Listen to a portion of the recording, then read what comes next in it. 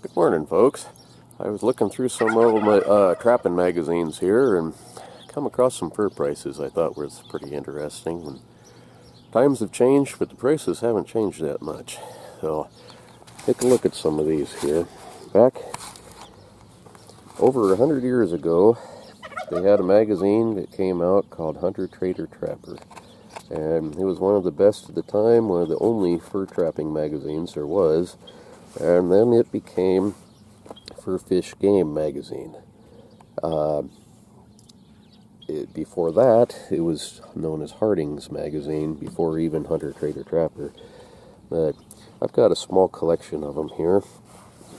And the fur prices back in 1928, compared to today's prices, I thought was kind of interesting, a little bit depressing even.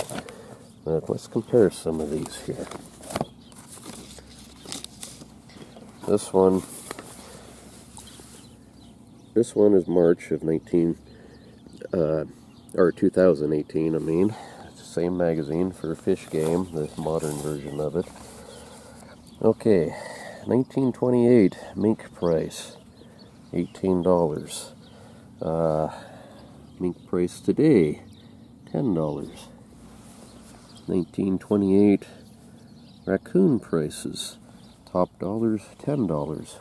I had trouble selling them this year.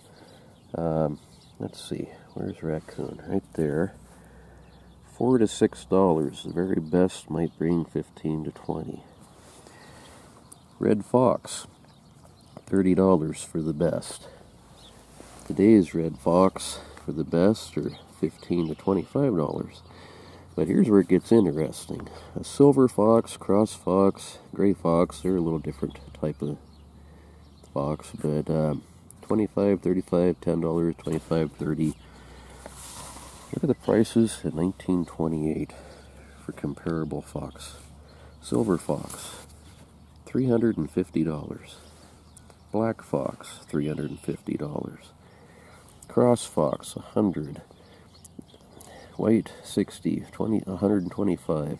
Kit fox were down to $1. They weren't very much. Okay, wildcat, $5. Today they call them a lynx cat. They're not a lynx, they're just a bobcat. The very best will give you $1,000, but that's misleading because most of them will sell on average more around $200, $300.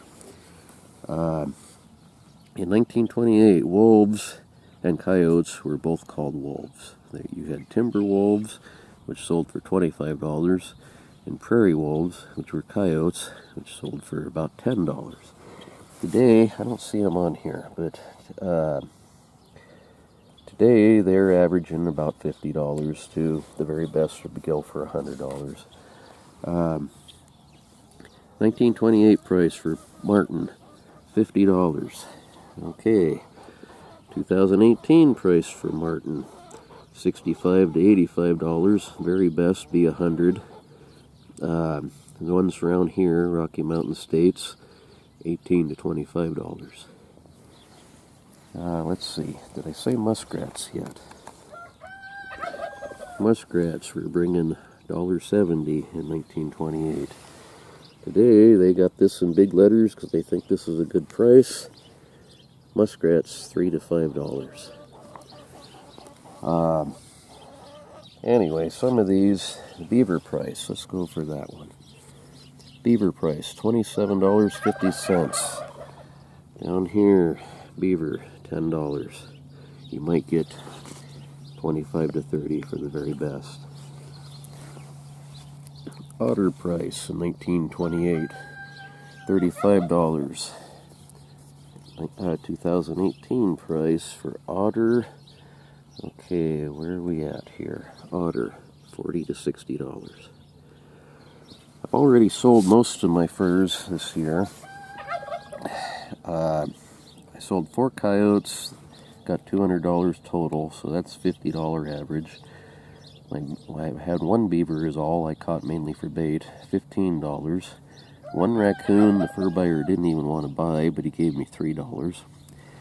I had 35 muskrats, but 2 of them were ripped and he only paid me for 33. I got $75 for 33 muskrats. That averages out to $2.27 in 2018, where in 1928 they would have brought almost that much money. So this was my best ever, some of the glare off, my best ever trapping season. This was back in 2013-14 season. Those furs brought me roughly $1,500, which I wasn't complaining. That's a fair amount of money. But can you imagine what $1,500 would have bought in 1928? Well, what this all boils down to is that you really kind of have to enjoy trapping, because you're not going to get rich at it anymore. Back then, you could have made a decent living off of it. But now, it's more of a hobby that you can hopefully make a few dollars at and have a good time. So, anyway, thank you for watching, and I'm sorry about the the rooster over there, and my turkeys over there. Actually, they're my wife's turkeys.